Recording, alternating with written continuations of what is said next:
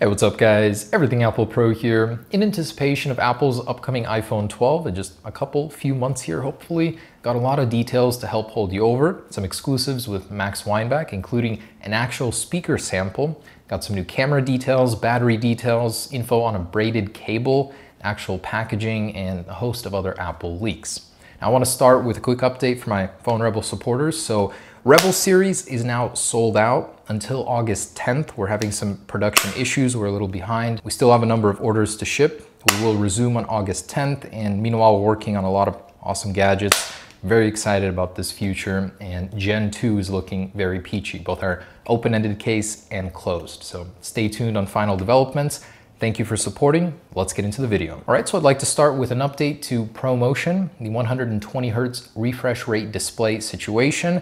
In the last video, we learned that it wouldn't be happening. Now, Max Weinbach is confirming that the iPhones will ship, at least the Pro models, with a 120 Hz capable display, but it will be deactivated. And it's very, very unlikely that Apple will change that before launch. So it's safe to assume 120 Hz is dead in the water and not happening on this year's iPhone. Weinbach continues, saying the iPhone 12 Pro bezels will be thinner than the standard iPhone 12 series, but even the iPhone 12 series will feature thinner bezels than last year's iPhone 11. He also claims that final prototypes will be available this month, so all of the final details, which have not yet been confirmed, we'll start hearing about very soon here. Again, we're just a couple, maybe 3 months away from launch. All right, now take this next piece with blind faith. I understand it's completely impossible to prove it, but Max Weinbach's source has shared with him an iPhone 12 speaker sample. So here's an 11 Pro playing the sound first at 50% volume.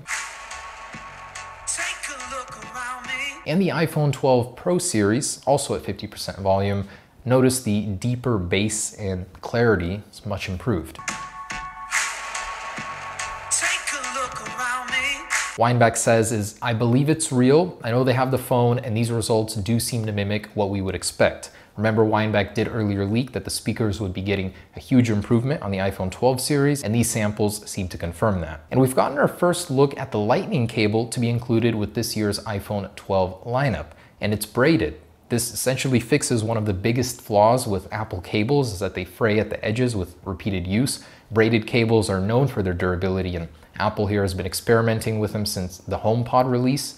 And most recently with the Mac Pro, they include a black weaved lightning cable. It looks awesome. Apple is including a much better cable with this year's iPhone. Weinbach also confirms that the smaller iPhone box rumor we heard about in the last video, it's true. And Apple will be saving about 1.5 to 2 times the space in transport, which will directly contribute to lower emissions, carbon release, due to the smaller packaging, and that's amazing. Apple has repeatedly made their commitments known to renewable energy, and they want to go carbon neutral by 2030, so this is a great step towards that. Even hinting about it on their website, saying lighter on the planet right out of the box. And supposedly Apple will be removing the power adapter within the packaging as well, making it even lighter, but not lighter on your wallet. And Max Weinbach reports that more OEMs are looking to follow Apple in their footsteps and remove power adapters and headphones in the boxes of their phones. Samsung in particular is reaching out, trying to consider whether it's a good idea. Max Weinbach also reports that for Apple, the end of life, official end of life for the 2019 iPhone series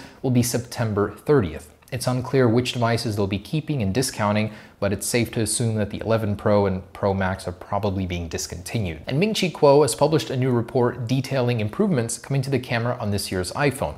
So he's saying the autofocus will be greatly improving because Apple is using an all-new technology. It's called voice coil motor optical image stabilization. And looking into the patent that Apple has owned for quite some time now, essentially the autofocus system is being replaced from a spring-based system to a magnet-based system. Magnet miniaturization, what a time to be alive. It's seriously cool. I mean, we've seen this in other Android smartphones, but for Apple, this is new. And combine this with sensor shift image stabilization, which is also happening on this year's iPhones, that's gonna make a major camera upgrade aside from everything else they have planned. And Ming-Chi Kuo supports his earlier report, saying Periscope zoom is indeed happening on the 2022 iPhones. Apple is now in talks with suppliers on production. This will greatly increase the optical zoom capability of the iPhone. We don't have any specs, but knowing other OEMs that have this in their smartphones, it's seriously impressive, and I think it was only a matter of time till Apple implemented it. A report from Digitimes claims that even though this year's iPhones will be capable of both sub 6 GHz and millimeter wave 5G, next year's iPhones will not. Apple will be diversifying and splitting up the lineup depending on the region they're launching in. So different areas of the world may not have the same components just because it's not necessary and it would save Apple on production costs. Interesting. Now, actual images of the iPhone 12 lineup batteries have leaked along with the actual milliamp capacities via a certification website. And let's just say they're very disappointing compared to what we expected. Max Weinbach previously reported that we'd be seeing between 4,000 to 4,400 milliamps on the 12 Pro Max. This website confirms that it's far less at 3,687 milliamps. That's not only nowhere near what the leak suggested, it's far less than the 11 Pro Max, which has 3,969. For the rest of the lineup, equally disappointing, much smaller than anticipated. Now, it's surprising because we heard that there would be advancements here, a new power chip that could enable a larger battery. The frame, the square frame, would actually fit more internals in, so it's a bit mystifying seeing that the battery capacities are less. And a new Twitter leaker is suggesting that this year's iPhones may arrive with support for reverse wireless charging, a feature notably missing on the iPhone 11 Pro series. Seems very unlikely knowing the actual capacities that have just leaked on the iPhone 12 lineup. But he says this technology could be possible because Apple would be including gallium nitride inside of this year's iPhones. So this is a new technology taking power adapters by storm.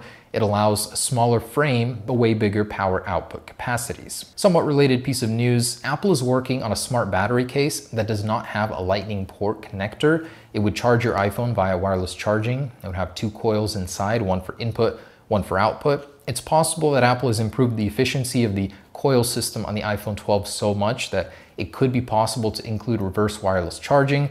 But again, knowing those battery capacities seems unlikely. Also, Twitter leaker Love to Dream once again confirms that the iPhone 12 Pro models will indeed come with 6 GB of RAM.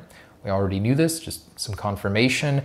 And Twitter leaker Mr. White has shared actual images of production of the Apple A14. It looks very similar to the A13, just missing the bottom line of text. Pretty cool though. Some crazy news from TSMC. They're set to begin risk production for their 3nm processors. They're on track to begin launching in 2022. This would presumably be the Apple A16 by then.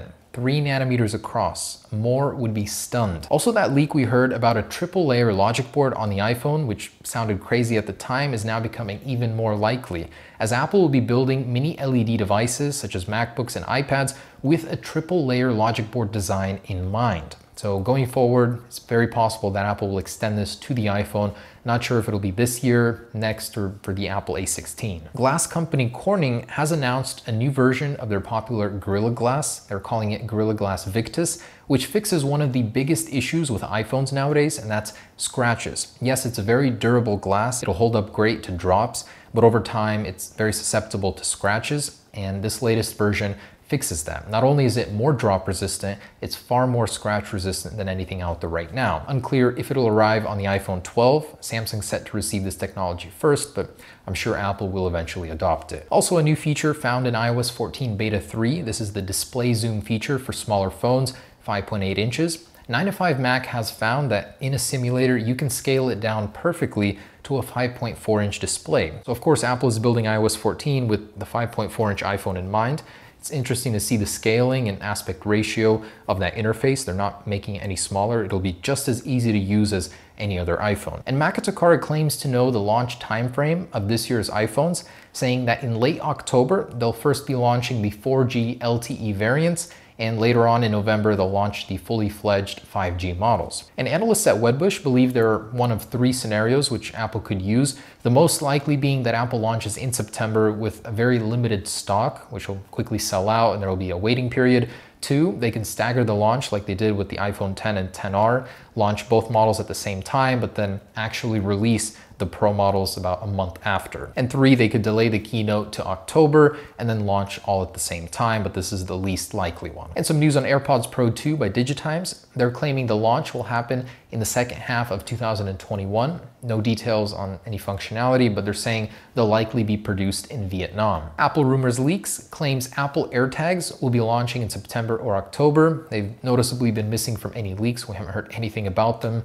in quite some time, and they will require iOS 14. This Twitter leaker also believes that the smaller wireless charger Apple is working on, call it AirPower Mini, will be launching with a price tag from $99 to $149. Quite steep. Apple Rumors Leaks claims there will be an event in both September and October in which Apple will be releasing the product digitally, unlikely that media will appear, and he claims that there are a host of new Apple products which could be released as soon as next month. Love to Dream also believes the same, dreaming about the fact that there are multiple Apple products ready to ship. And a new Twitter leaker believes that Apple is working on a dedicated game console. This would be powered by ARM, and no, not Apple Pippin 2, something new entirely. Apple Rumors Leaks also believes that Apple is working on a dedicated game controller, which is set to release in 2021. This would have a lightning port and wireless charging. And Apple has given us a quick preview of emojis coming to iOS 14 this fall, including more faces, people, body parts, for example, pinched fingers, anatomical heart and lungs, a lot of new animals, food, and more. Oh, and iOS 14 has been jailbroken by the Pangu team. Unlikely to see the light of day, but interesting as always to see that it's possible. And 9to5Mac has found irrefutable evidence of Face ID coming to the Mac, in particular iMac, likely later this year or next year. All right guys, thanks for watching. Stay tuned for the next one. Peace.